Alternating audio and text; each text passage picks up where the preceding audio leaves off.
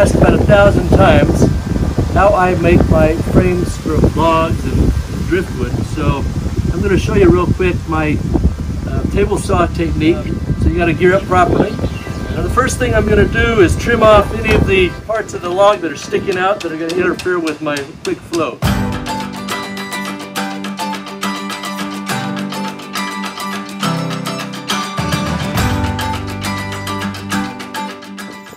The next step is we're going to set our guide here so that it is somewhere in about the middle zone of the width of this log. I'm going to trim off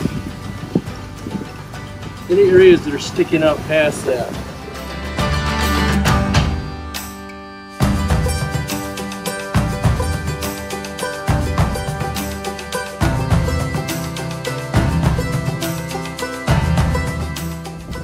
I wish you could smell this koa. It's got a toasted nutty smell.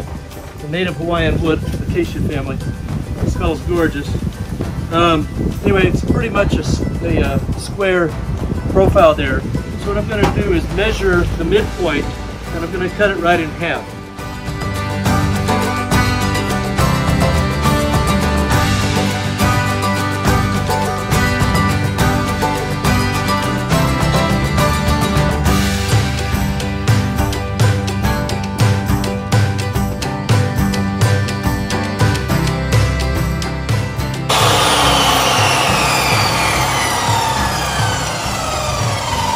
Alright, so I've got that fresh koa log split in two. You can see some of the beautiful figuring in here.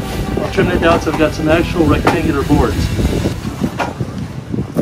I also want to make extra sure that I've got straight lines on here. So I'm going to be just making some shallow passes, trimming up little bits on the sides.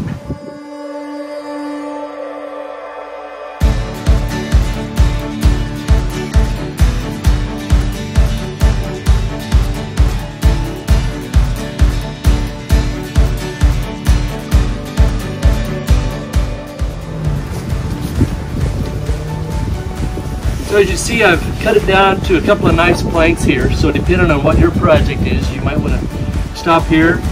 As for me, I'm going to pull out my old 1940s jointer, and I'm going to clean up the edges of this. I don't want to waste any of this valuable wood, and I'll be working into making it into a picture frame molding.